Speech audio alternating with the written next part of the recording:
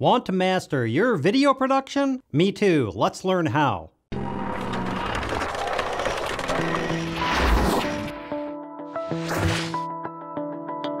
Different video. I do these once in a while just to shake things up and give people something to argue about. I'd like to thank Basic Filmmaker University, a place to learn the basics of filmmaking, for sponsoring this video. You see what I did there? Let's talk about mastering your videos, gear, editing, anything really. If you think you've got this all down, then go watch something else. There's nothing here for you.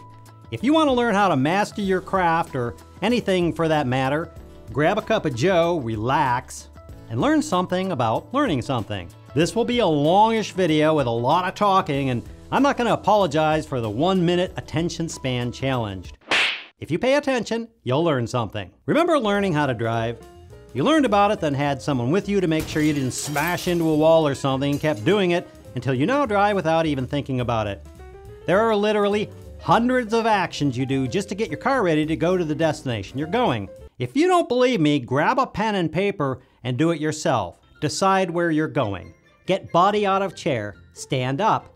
Find keys. Walk to garage. Find garage open button. Press button to open. Walk to car. Grab handle. Open door. Place body into driver's seat. Close door. Find seatbelt strap. Pull seatbelt. Find seatbelt connector. Click seatbelt into place. Find brake with foot. Press brake. Find car starter. Press to start car. Find rear view mirror. Adjust if necessary. Find left mirror. Adjust if necessary. Find right mirror. Adjust if necessary. Find shifter. Press shifter button. Shift in reverse. Look behind and see if clear. I haven't even moved yet, did 30 actions, and before those actions had to learn the car itself, where everything is, how to use it all in concert with each other. If you added up everything you do to drive somewhere, it's literally tens of thousands of actions you learn to perform, and as I said, if you don't believe me, break it down for yourself. The aspects of learning this stuff are the same as learning how to drive, which are as follows. 1. Having a purpose to learn it. 2. Learning the theory about it. 3. Practicing these things until you don't have to think about it. 4. Now learning and mastering the art form. That applies to learning anything, and most people dive in at number 4, learning the art, and bypass numbers 2 and 3. If you want to master something, and you've got to decide to put in the time to learn it, and if you don't, then you'll never master something. Most get disappointed or give up when they can't create great video, great audio, or edit, when really they didn't know, didn't care, or just blew off steps 2 and 3. That's the basics of learning anything about anything. In our learning to drive example, you wanted to master how to get from point A to point B using this thing called a car for enjoyment, job reasons, or whatever. You had a strong purpose for doing so. Let's take your camera for example. 1. Purpose. Decide on or adopt a purpose for learning the camera. You probably already started there, such as maybe you want to make YouTube videos. Just remember, when your purpose gets thwarted in some way, it probably happened on the following steps 2 and 3, and then you start making excuses like, really didn't want to do it in the first place. Sometimes that's true, most of the time it's not. 2. Theory. Learning everything about it. Watch videos, take courses, read the manual. A major failure I've seen is having the darn thing in your hands. If you're going to learn about tractors, then for all that is holy, have a tractor in front of you. Sitting there and consuming a 2-hour-long video course on how to use a camera without the camera in your hands is silly. It's okay to do that, then come back later with your camera in your hands and rewatch. But let's leave that, fill your brain with information that you'll never be able to apply to other failing educational systems. And a word of warning when learning something. Those terms you don't really understand are a mind killer. It's up to you, no one else, when you see the term white balance or aperture or shutter speed to go find out what it's all about. Wikipedia is not where you go. Find somewhere or someone who can explain these things simply. Look, here's the basics of white balance. Your eyeballs immediately adjust to any environment it sees. The camera does not. It needs to be told what is white and black so it can determine how the color looks. So, when you see this yellow stuff, your eyes adjust. The camera doesn't know and doesn't care. So you tell the camera what it should see by setting the white balance in the camera. That's it. When you're more skilled, you can come back later and learn all the technicalities of white balance, but if you don't know what I just described, your shots will look terrible. I cannot stress enough the importance of your responsibility of finding and understanding simply what these terms and things mean. 3. practical drills. Or let's call this practice. I cannot count the number of times I hear a person complaining about how long it takes to make a video, or how they can't seem to get good-looking video and they mess it up, or they need a new camera or whatever. I usually dive in and ask something basic like, show me how you set the white balance on your camera.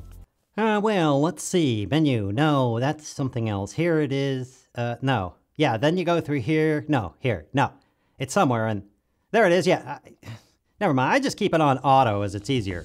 I immediately know they don't know how to use the tool. They don't know how to use the camera, don't know what applies to what, and like driving a car, they never get out of the garage blaming the camera, themselves, or whatever. They're missing on steps 2 and 3. There's nothing wrong with grabbing that new camera and just going out and shooting stuff, but if you want to master that camera, which comes before mastering the art of shooting, you need to know it and practice it. If I were going to train you on the use of a camera, I would do this. First, get the person over the intimidation of handling the camera itself. Have them handle it, inspect it, toss it around, pick it up, flip switches, press buttons, do wacky things with menus and everything else until they're comfortable handling the camera. If they're not comfortable handling the camera, there will always be this unknown nagging intimidation in the background. So we nuke that first. Then I would have them point out all the things on the camera. Point to the hot shoe. Nah, that's right here. You can mount mics and stuff on it, but don't worry about that for now. Point to the hot shoe. Good. Turn the camera on. Good. Locate the battery door. Okay, that's on the bottom here. See that? Okay, show me the battery door. Good. Now open it. Good. See how the camera turned off? This is the recording card. Press and remove it. Good. Now insert the card again and see that the camera turns back on. Cool. Move this on-off switch to movie shooting. Excellent. Press the menu button. Cool. Touch the OK button on the screen. Good. Touch Format Card. Good. Touch OK. Good. Press the menu button twice. Excellent. I'd keep doing this, maybe even construct a checklist and go through it over and over until the person had no hesitation or didn't falter from beginning to end. Sound terrible? Tedious? Too time-consuming? It would take about an hour or 3, but the result would be someone confident about where everything was in the camera, how to get there, no hesitation on what things are, where they are located, how to get to them, and like driving a car, don't have to think about it.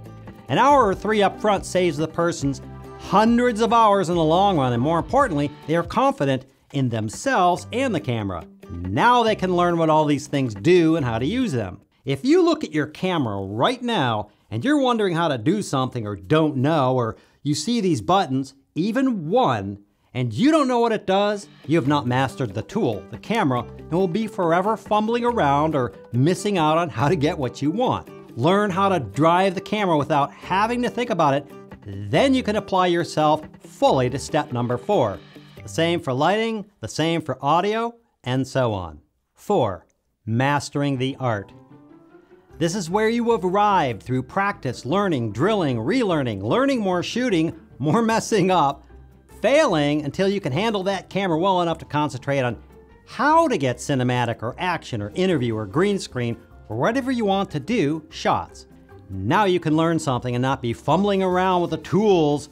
So what is being talked about, the art, will make sense. There's nothing wrong with going through these steps over and over, and you will. When you get that camera, drone, whatever, you want to know how to turn it on and go out and shoot something. Learn that, practice that, get good at that.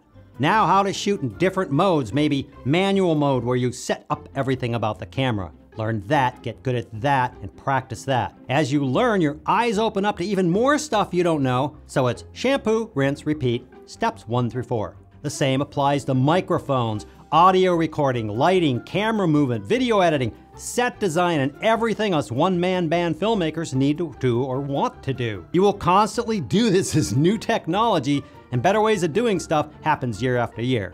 Okay? Okay. Here's the best way I know to learn about anything. make a video on it. It doesn't matter if you use your phone, your camera, or whatever, you can make these videos for others later or just post the things. Who cares? But for the most part, these videos are for you. When you have to make a video describing a piece of gear, a microphone, a camera, an audio recorder, lighting, how aperture works, cooking, welding, woodworking, whatever, you force yourself to learn everything about it and you force yourself into making it understood. It doesn't have to be well shot or look good, but this is the best way I know how to really learn how something works, because if you can't show it and explain it simply, you don't know it well enough.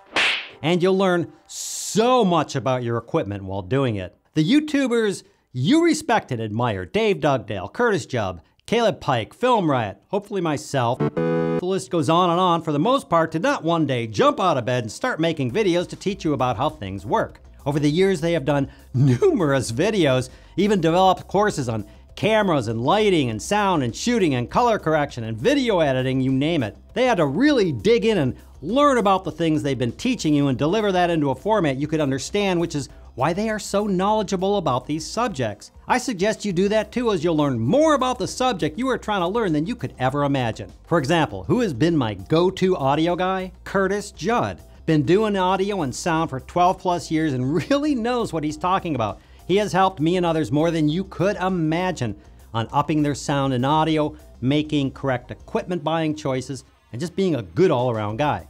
I have taken the courses he's offered, which has helped me move my sound and audio from yuck to meh to sounds good to something which I am very proud of and getting better all the time.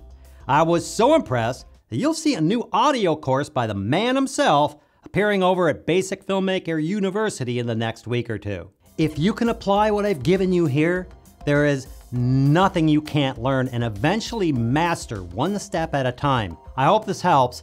Thanks for watching, and we'll see you next time. For example, who has been my go-to audio guy?